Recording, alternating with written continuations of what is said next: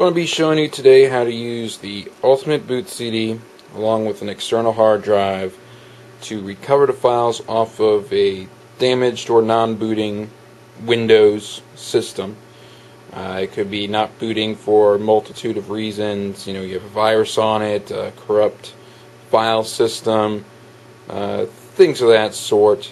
Or you could be just ready to move to another computer, but the hard drive that you have, let's say in your system a old IDE hard drive, you don't have a connector in your new system for an IDE drive, so what you can do is boot up off the Ultimate Boot CD on the working computer and start recovering your files. Requirements that you're going to have for this is an Ultimate Boot CD. You can go ahead, pause, and click on the CD there to go see the video on how to make one of these. You have to have this before you start, by the way, if you haven't figured that out. The external hard drive itself, you can pick one of these up pretty much anywhere. Best Buy, Circuit City, online. They're pretty cheap. A little external one like this, a little portable external, or one of the huge ones. The USB cables go along with that. And you also want to go in and set up your system on how to boot up off of a CD. I've got a video already on that, so if you do not know how to do that, go ahead and check that out. Click on the computer, it'll go to that video. So let's go ahead, put our CD in. And I'm going to go ahead and tell it to boot up off the CD. And what it's going to do is give us a little menu here, ask us what do we want to do with the Ultimate Boot CD. It'll take a little bit. CDs aren't the fastest technology in the world. And we want to go ahead and launch the Ultimate Boot CD for Windows. And I'm going to save you pretty much the waiting here, because it does take quite a while for it to boot up, depending on RAM and processor speed and CD-ROM, all that stuff. Screen here, you should see each drive you got listed. The color scheme they got does not cooperate with the camera. If I get a little bit closer, here we go. You can see it better.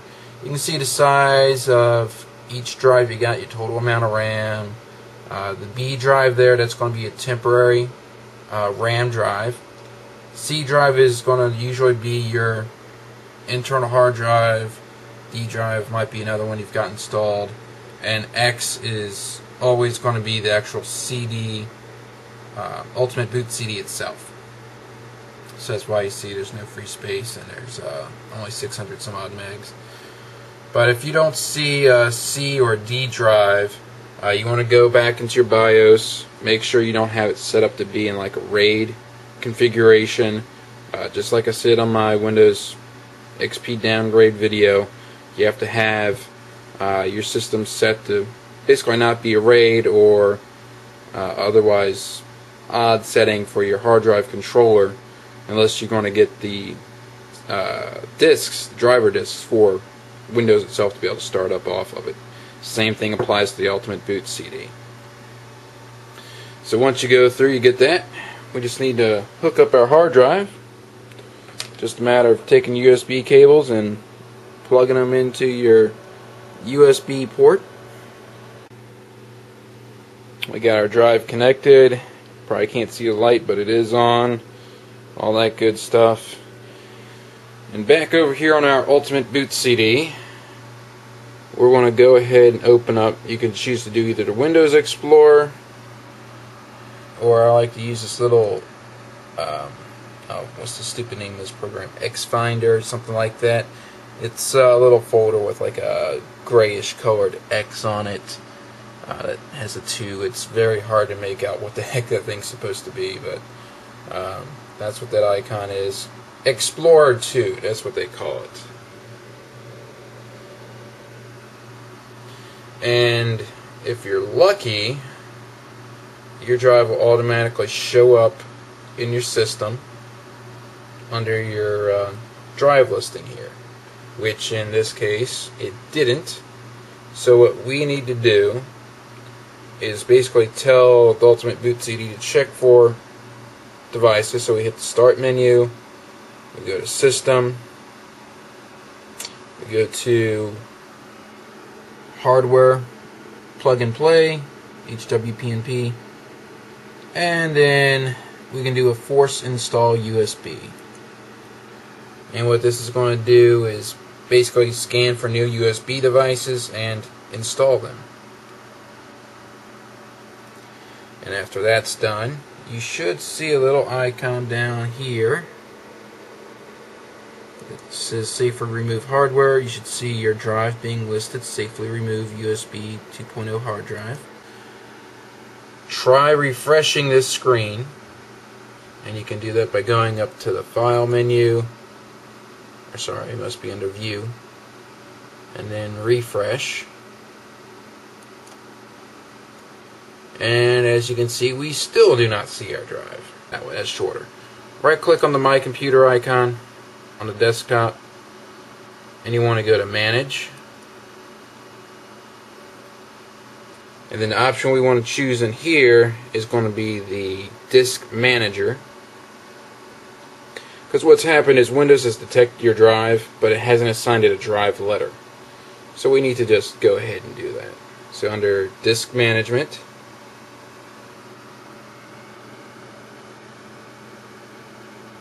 and it's saying it's connecting to it. See the apricorn there? That is our drive. And if we go down here,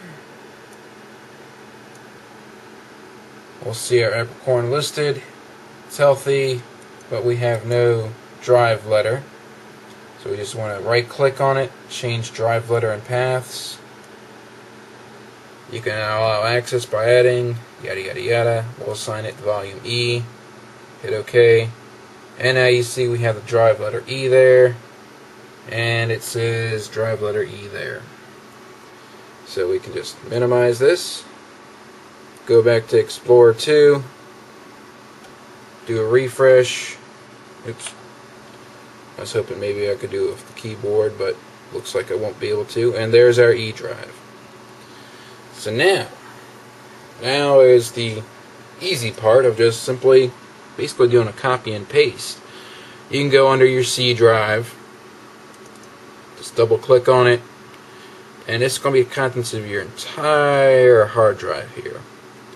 The great thing I like about this Explorer 2 program is it doesn't hide system files, so you can see everything here. So if you want to do the paranoid thing, which would be basically edit, select all, and then copy, you can do that. Or if you want to do the more targeted approach, you want to make sure you get your Documents and Settings folder, and you also want to check for any odd directories you might have put in here. As far as, like, I see there's a couple odd folders here, Shepherd for this guy. And you basically just copy, go over to your external drive,